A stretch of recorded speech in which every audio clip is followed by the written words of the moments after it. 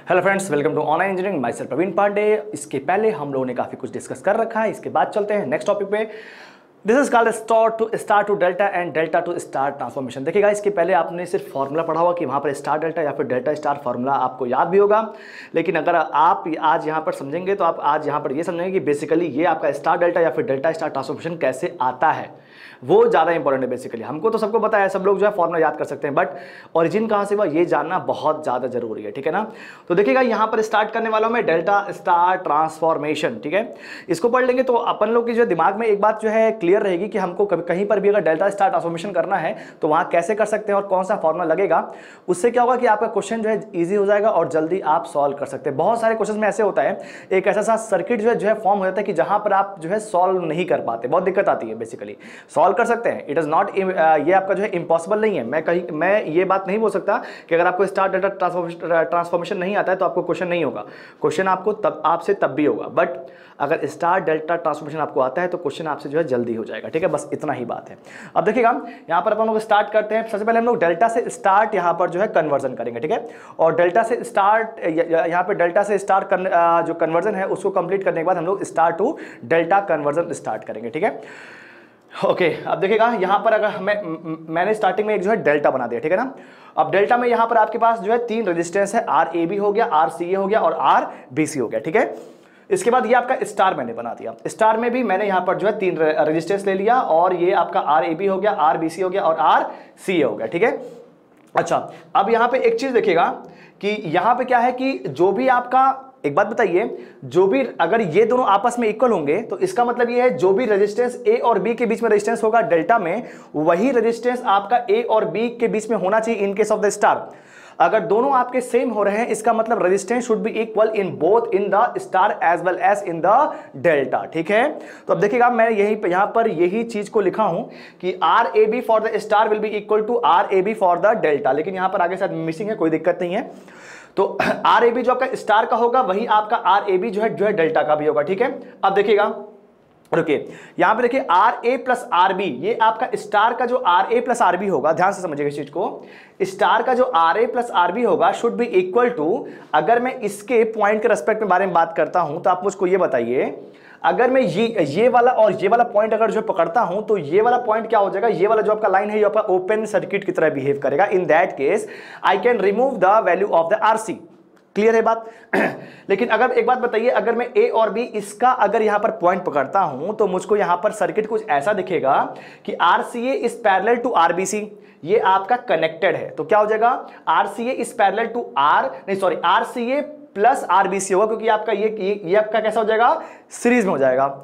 आपने ए और B point को पकड़ा है, अगर आप ए और बी पॉइंट को पकड़ेंगे बेसिकली तो इसका मतलब क्या हो जाएगा, आर सी ए प्लस आर बी सी हो जाएगा, क्योंकि ये दोनों आपस में कैसे हो जाएंगे, सीरीज में हो जाएंगे।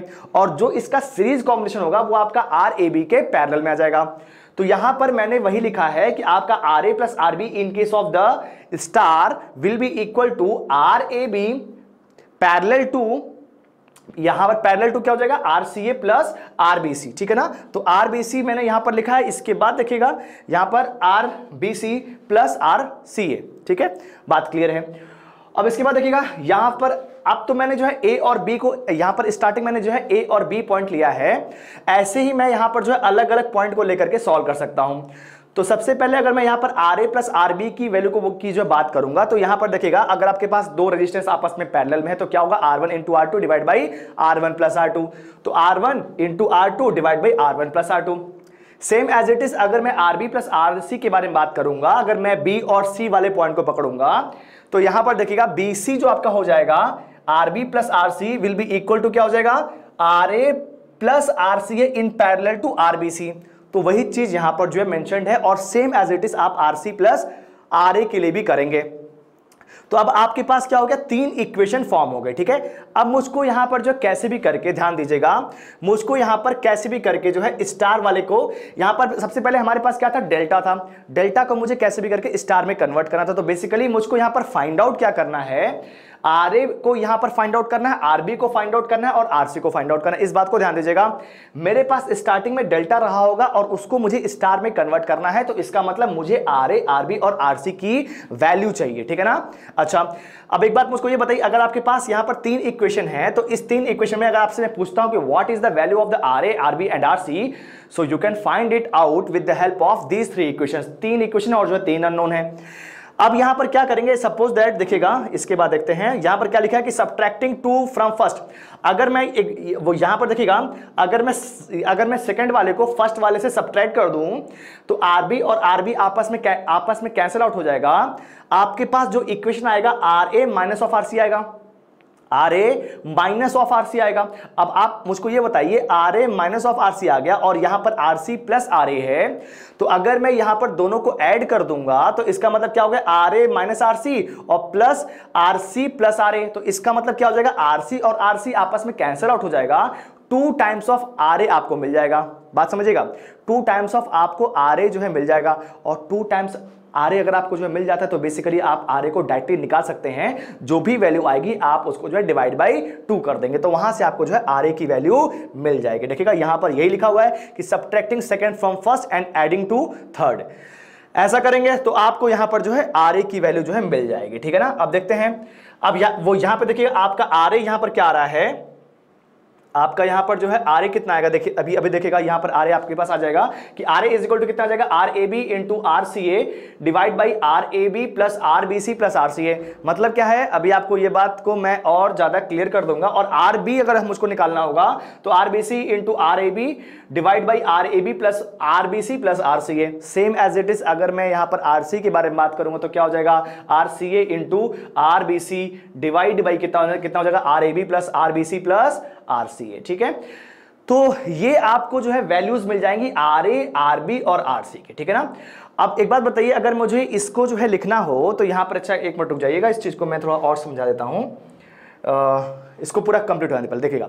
तो रेजिस्टेंस क्या, वो यहां पर क्या लिखा कि resistance of any branch of the star is equal to product of the 2 adjacent branches of the delta divide by the some of the arms of the delta, ठीक है। अच्छा एक बात देखिएगा, इस चीज को मैं इस तरह से समझाता हूं। देखिए सपोज दैट कि आपके पास यहां पर ब्रांचेस जो आपके पास थी, एक तो ये आपकी ब्रांच हो गई, एक ये ब्रांच हो गई और एक आपके पास ये ब्रांच हो गई, 3 ब्रांचेस आपके यहां पर जो डेल्टा में कनेक्टेड है, ठीक है ना। ये आपका A पॉइंट था, ये आपका B पॉइंट था और ये आपका मान लीजिए C पॉइंट था। इसको मैं बोल रहा हूं RAC और इसको बोल रहा हूं RAB और इसको बोल रहा हूं RBC, ठीक है ना।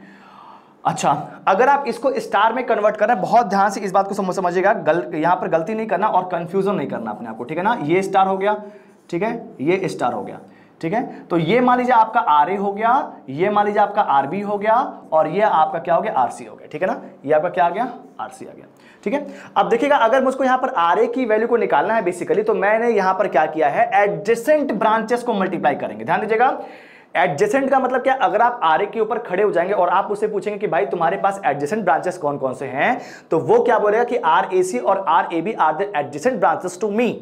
इट मींस दैट कि आपको अगर यहां पर RA की वैल्यू को निकालना है तो RA will be equal to कितना हो जाएगा, RAC into RAB divide by total resistance कितना हो जाएगा, RAB प्लस RBC और प्लस RCA, ठीक है ना। तो यहां पर आप ऐसे करेंगे तो आपको जो RA मिल जाएगा। वैसे ही अगर मैं यहां पर RB पूछता हूं तो RB का एडजेसेंट ब्रांचेस कौन कौन से होंगे, RAB होगा और RBC होगा, तो RAB into RBC divide by RAC plus RAB plus RBC, ठीक है ना।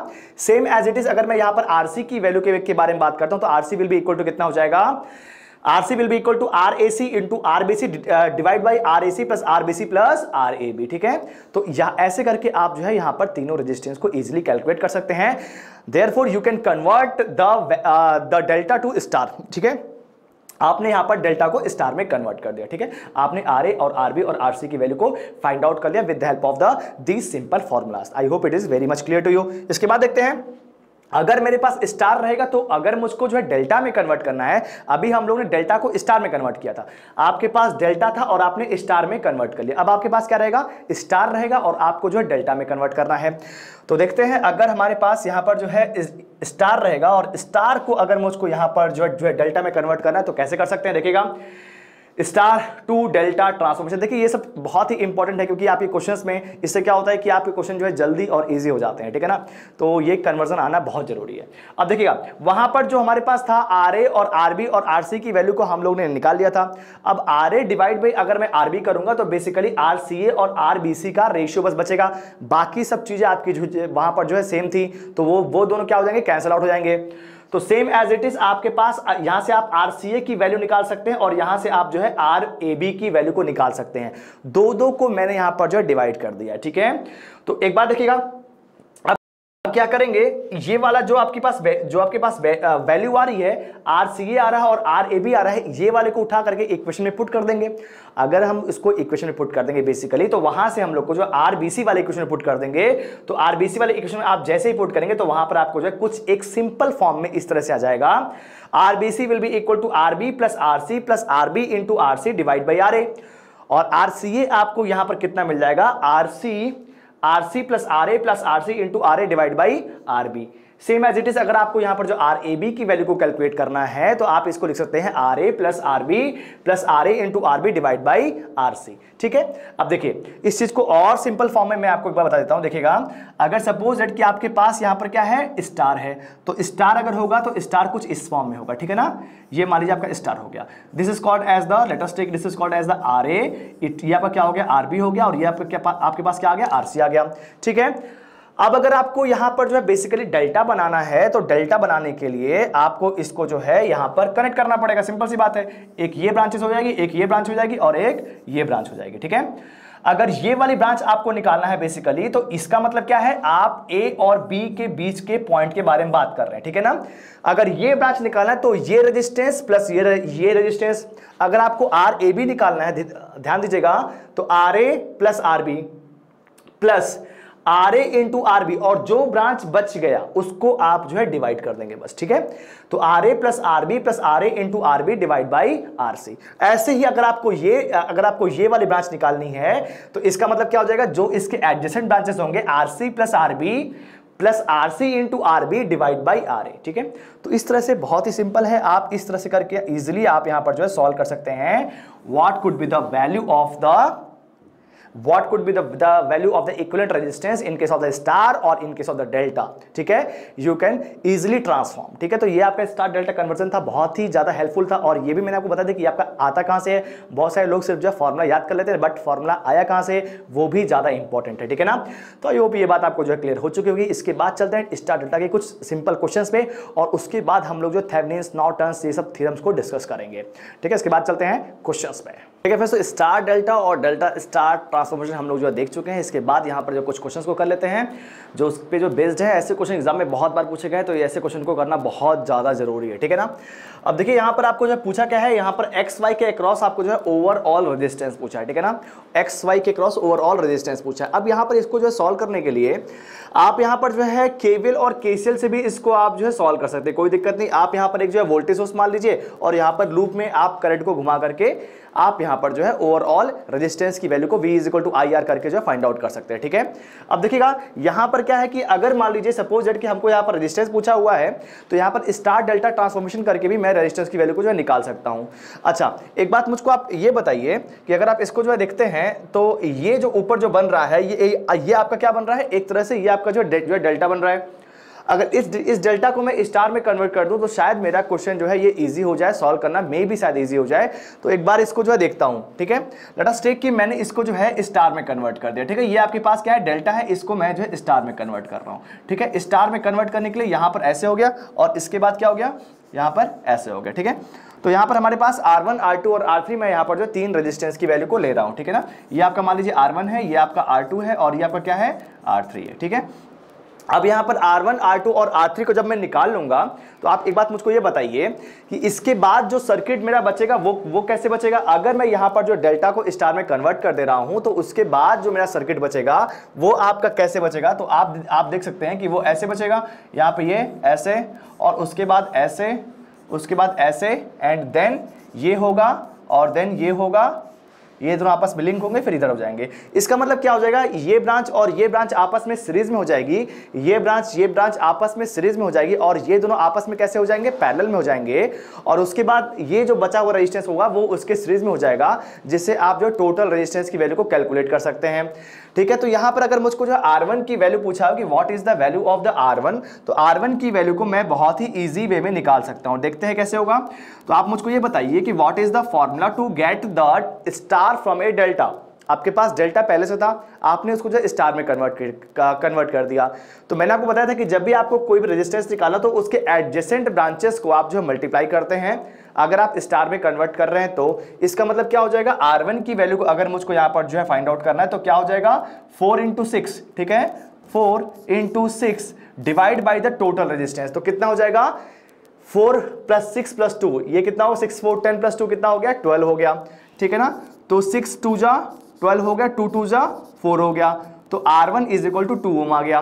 तो R1 की जगह मैं यहां पर जो है 2 ओम को पुट कर देता हूं। ठीक है, बहुत ही सिंपल बात है। नेक्स्ट हमको यहां पर R2 निकालना है, तो R2 can be find out very easily with the help of the delta two star conversion. अगर मुझको R2 निकालना है तो फिर क्या करूंगा, मैं इसके एडजेसेंट ब्रांचेस को आपस में मल्टीप्लाई करूंगा। कितना है 4 है और यहां पर 2 है, तो कितना हो जाएगा 4 × 2 डिवाइड बाई टोटल रेजिस्टेंस कितना हो जाएगा, ये आपका 12 ही आएगा। तो कितना हो जाएगा 2 6 = 12 और ये कितना हो गया 2/3 आ गया। ठीक है, तो यहां से मैंने जो है R2 की वैल्यू को फाइंड आउट कर लिया। R2 यहां पर कितना आ रहा है 2/3 ओम आ रहा है। ठीक है, अब मुझको यहां पर जो है R3 की वैल्यू को फाइंड आउट करना है। तो what is the value of the R3, कितना होगा 2 × 6। R3 will be equal to कितना हो जाएगा, R3 will be equal to 2 × 6 divide by total resistance कितना हो गया 12 हो गया। तो 6 2 जा 12, 2 और 2 आपस में कैंसिल आउट हो गया, 1 आ गया।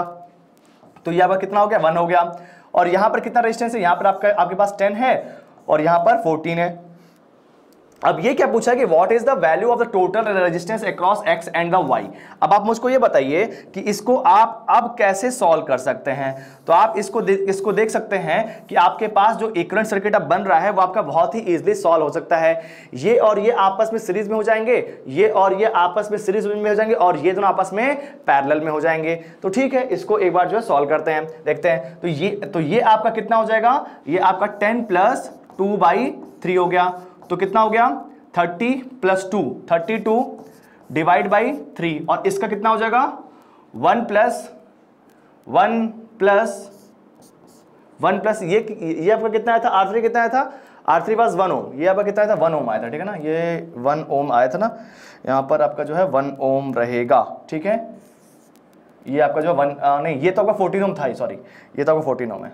ठीक है, कोई दिक्कत नहीं है, एक्चुअली दिखता नहीं कभी कभी। ठीक है, अब देखिएगा तो यहां पर क्या हो गया, ये आपका जो है 10 + 2 यहां पर 10 + 2/3 आ गया और इस वाले ब्रांच में आपका जो 1 + 14 आ गया। तो कितना आ गया 1 + 14 = कितना आ गया 15 आ गया। क्लियर है बात। अब मुझको अब ये बताइए कि यहां पर 15 और 32/3 ये आपस में कैसे हैं, पैरेलल में हैं और उसके बाद 2 ओम इज इन द सीरीज। तो डायरेक्टली मैं यहां पर RXY को लिख सकता हूं। ध्यान दीजिएगा इस चीज को, what will be the value of the RXY। तो RXY आपको यहां पर क्या मिलेगा, देखिएगा 32/3 32 divide by 3 in parallel to 15, ये और प्लस ये आपका वो R1 आ जाएगा, दैट इज इक्वल टू 2 ओम। तो यहां से आपको जो है RXY की वैल्यू फाइनली मिल जाएगी, that will be equal to 8.234। कितना आ जाएगा 8.234 ओम। ठीक है, बात क्लियर है। ऐसे क्वेश्चन एग्जाम में बहुत बार पूछे गए हैं और बहुत ही सिंपल क्वेश्चन था, लेकिन अगर आपको जो स्टार डेल्टा नहीं आ रहा है तो बेसिकली तब भी आप आंसर निकाल लेंगे, but it will be time consuming. तो कोशिश क्या करना, हमेशा ध्यान दीजिएगा, क्वेश्चन को सॉल्व करना ही बस आपका जो एम नहीं होना चाहिए, हमेशा क्वेश्चन को सॉल्व करना वो भी मिनिमम टाइम में आपका एम होना चाहिए, क्योंकि एग्जाम में टाइम बहुत कम होता है। ठीक है ना, 1-2 क्वेश्चन से आप जो है आउट ऑफ द रेस हो जाएंगे। ठीक है, अब देखिए ये आपका जो फर्स्ट नंबर ऑफ क्वेश्चन आपका जो है कंप्लीट होता है। इसके बाद चलते हैं नेक्स्ट क्वेश्चन पे। अब देखिए आपके जो क्वेश्चंस अब तक हो चुके हैं लगभग अराउंड जो 50 क्वेश्चंस हो चुके हैं। ठीक है ना, चैप्टर नंबर 2 ही चल रहा है और चैप्टर नंबर 2 में टोटल 50 क्वेश्चंस अब तक हो चुके हैं। ठीक है ना, और मैंने आपको बताया था इसके बाद अपन लोग क्या स्टार्ट करेंगे, इसके बाद हम लोग स्टार्ट क्या करने वाले हैं, इसके बाद हम लोग जो है थ्योरम से स्टार्ट करने वाले, और थ्योरम्स के लिए नोट्स के लिए आपको वही करना है, ऐप में जाना है और ऐप से आप जो है नोट्स को डाउनलोड कर सकते हैं और वहां से आप पढ़ सकते हैं, तो बेटर रहेगा। एक बार नोट्स को आप जो है देख लेंगे। ठीक है, इसके बाद देखिए नेक्स्ट क्वेश्चन यहाँ पर चलते हैं, क्वेश्चन नंबर 48 या 50 होगा आई थिंक सो। ठीक है, देख लेंगे, कोई दिक्कत नहीं। अभी देखिए क्वेश्चन यहां पर ये दिया है what is the value of, यहां पर आपसे पूछा है कि what is the value of the power across A B. यहां पर पावर जो है टोटल जो है क्या कितना पावर कंज्यूम हो रहा है अक्रॉस ए बी। आप एक बात बताइए, अगर यहां पर ए बी के अक्रॉस अगर जो है टोटल पावर कंजप्शन पूछ रहा है, बेसिकली आपको जो है v²/r से आप कर सकते हैं, v²/r से कर सकते हैं अगर आपको यहां पर इक्विवेलेंट रेजिस्टेंस पता हो। तो बेसिकली आपको सबसे पहले क्या यहां पर क्या फाइंड आउट करना पड़ेगा, लेट अस टेक कि आप यहां पर क्वेश्चन कुछ भी पूछा हुआ है, मैंने आपसे क्या पूछा है कि आपको यहां पर जो आर ए बी निकालना है, ठीक है ना, आपको यहां पर आर ए बी की वैल्यू कैलकुलेट करनी है। तो आर ए बी आप यहां पर जो कैसे कैलकुलेट कर सकते हैं, ठीक है। आर ए बी अगर इसके अक्रॉस मुझको रेजिस्टेंस निकाला तो बेसिकली ये एक जो है कॉम्प्लेक्स सर्किट मुझको यहां पर जो दिख रहा है, जिसको सॉल्व करने में शायद मुझको जो है दिक्कत हो, बट बाकी सब कुछ क्या है, इजी है। तो सबसे पहले मैं इसको सॉल्व करने की कोशिश करूंगा, देखिएगा। अब इसको सॉल्व करने के लिए मैं यहां पर क्या कर रहा हूं, देखिएगा। तो इसको मैं जो यहां पर आप देख सकते हैं कि ये आपका एक जो है डेल्टा बन रहा है। ध्यान दीजिएगा, सर्किट को देखते ही आपको समझ आ जाना चाहिए कि स्टार है या फिर जो डेल्टा है। तो देखिए यहां पर आपके पास जो है 3 पॉइंट मिल रहे हैं और 3 पॉइंट पे आपका अटैच है, it means that it is connected in delta. Star में क्या होगा, एक सिंगल पॉइंट पे 3 ब्रांचेस आपके जो कनेक्टेड होंगे। तो अगर ये आपका यहां पर डेल्टा बन रहा है तो बेसिकली इसको मैं जो है 3 पार्ट में ब्रेक कर सकता हूं। ध्यान दीजिएगा इसको। अब यहां पर क्या होगा, एक रेजिस्टेंस तो ये हो जाएगा, एक रेजिस्टेंस ये हो जाएगा और एक रेजिस्टेंस ये हो जाएगा, ठीक है ना। लेट अस टेक कि इसको मैंने जो है R1 मान लिया, ये R1 हो गया, ये आपका R2 हो गया और ये आपका क्या हो गया, R3 हो गया, ठीक है। 3 रेजिस्टेंस आ गए। अब यहां पर R1, R2 और R3 की वैल्यू को मुझको कैलकुलेट करना, और जैसे ही मैं यहां पर कैलकुलेट कर लूंगा, आप देख सकते हैं ये ब्रांच और ये ब्रांच आपके जो हट जाएगी, क्योंकि आपने इक्विवेलेंट स्टार में कन्वर्ट कर दिया है। It means that the R3 will be in series with the 4 ohm and R2 will be in series with the 10 ohm and R1 will be in series to the voltage source. Then you can find out the value of the RAB very easily, ठीक है ना, बात clear है। अच्छा, अगर मुझको यहां पर R1 निकालना है तो R1 मैं यहां पर जो कैसे कैलकुलेट कर सकता हूं, तो देखिएगा R1 will be equal to कितना हो जाएगा, ध्यान दीजिए इस चीज को। R1 will be equal to कितना हो जाएगा, तो यहां पे इसके अपोजिट में ये 8 और 3 है, तो कितना हो जाएगा 8 × 3 डिवाइड बाय टोटल रेजिस्टेंस, तो कितना हो जाएगा 8 + 3 11 और प्लस 7 18, ठीक है। तो डिवाइड बाय 18 तो कितना हो गया, 2 4 जा 8, 2 9 जा 18, कितना हो गया 12 डिवाइड बाई 9, 3 3 जा 9 भी कर लीजिए, तो कितना हो जाएगा 4/3। तो यहां से आपको जो है R1 की वैल्यू मिल जाएगी, दैट इज इक्वल टू 4/3, ठीक है, बहुत ही सिंपल है। R2 मुझको आप बताइए कि what will be the value of the R2। ऐसे क्वेश्चंस को आपको बहुत ज्यादा सॉल्व करना है, जितना सॉल्व करेंगे उतना जल्दी और उतना इजी वे में आप जो है कर सकेंगे। Practice makes a man perfect, ठीक है। अब यहां पर R2 अगर आपको जो निकाला तो बेसिकली कितना हो जाएगा 8 × 7, कितना हो जाएगा 8 × 7 divide by the total resistance, that will be total resistance will always be same in all the cases, it means that it will be 18 ohm। कितना हो जाएगा 2 4 जा 8 हो गया और 2 9 जा 18 हो गया, कितना हो गया 28 डिवाइड बाई 9, कितना हो गया 28 डिवाइड बाई 9। तो यहां से आपको जो R2 की वैल्यू मिल जाएगी, that will be equal to 28 divide by 9, ठीक है। यही हम लोग जो यूज कर लेंगे आगे चल के, कोई दिक्कत नहीं है। अब आप मुझको ये बताइए नेक्स्ट हमारे हमको यहाँ पर क्या फाइंड आउट करना, what will be the value of the R3। तो R3 की वैल्यू को मैं यहाँ पर कैलकुलेट कर सकता हूँ। यहाँ पर अपोजिट में क्या क्या है, 3 है और 7 है, कितना हो गया 7 3 जा 21 डिवाइड बाई 18, तो कितना हो गया 3 7 जा 21, 3 6 जा 18, 7/6, ठीक है, कोई दिक्कत नहीं है। अब हमारे पास जो यहाँ पर जो टोटल रेजिस्टेंस आ गया है। अब आप मुझको ये बताइए, ध्यान दीजिएगा, अब मुझको यहाँ पर RAB निकालना है। तो RAB will be what, R2 + 10, ध्यान दीजिएगा R2 + 10 आपस में क्या हो जाएंगे, सीरीज में हो जाएंगे। इसके बाद क्या हो जाएगा, this will be in parallel with this, ठीक है ना, this will be in parallel with the R3 + 4, ठीक है भैया। ये आपका ब्रांच और ये ब्रांचेस आप आपस में कैसे हो जाएंगे, पैरेलल में हो जाएंगे। उसके बाद ये जो उसका पैरेलल कॉम्बिनेशन निकलेगा उसमें हम +R1 को ऐड कर देंगे, तो मुझको यहां पर क्या मिल जाएगा, RAB मिल जाएगा, ठीक है। क्या मुझको यहां पर सारी वैल्यूज पता है, सारी वैल्यूज मुझको यहां पर जो है पता है। देखिएगा इसको मैं थोड़ा और इलॉबरेट करके आपको बताता हूं, एक बार देखिएगा। ये देखिए, ये आपका 3 ohm गायब हो जाएगा, ये आपका 7 ohm यहां पर गायब हो जाएगा और ये आपका 8 ohm यहां पर जो है गायब हो जाएगा, ठीक है ना। अब आपके पास ब्रांचेस सिर्फ ये वाली बचेंगे। तो अब आपको जो सर्किट में थोड़ी जो है क्लैरिटी आ रही होगी कि सर कैसे यहां पर जो बन सकता है, ठीक है। अब देखिएगा तो यहां पर मुझको आप ये बताइए R2 will be equal to क्या हो जाएगा, 28/9 हो जाएगा, 28/9 plus 10 in parallel to the R3 plus 4, R3 is given as 7/6, 7/6 plus 4 plus R1 will be equal to 4/3. After putting all the values of the R1, R2 and R3, you will get the value of the RAB as 5.039. RAB आपको यहां पर कितना मिलेगा, 5.039 ओम. जैसे ही आपको यहां पर resistance RAB मिल गया, what will be the value of the power which is consumed by the RAB, point RAB. तो यहां पर क्या कर सकते हैं, हमको सिंपल सी, मुझको यहां पर जो पावर निकालना है तो क्या हो जाएगा, V² डिवाइड बाई RAB.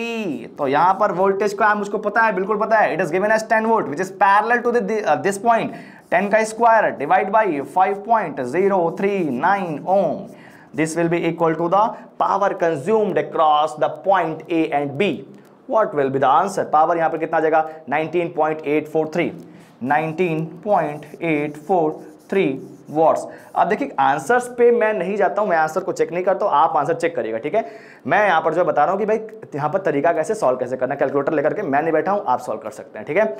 तो यहाँ पर देखिएगा क्वेश्चन नंबर 50 जो भी होगा ये आपका जो सॉल्व हो गया है. तो ये ऐसे क्वेश्चन एग्जाम में बहुत बार पूछे जाते हैं, तो प्लीज़ स्टार डेल्टा के क्वेश्चन भी मैंने जो करवा दिए हैं. तो ऐसा क्वेश्चन को आपको कभी भी छोड़ना नहीं है और जल्दी से जल्दी सॉल्व करना है, जिससे कि ज़्यादा से ज़्यादा मार्क्स आप जो स्कोर करें, ठीक है.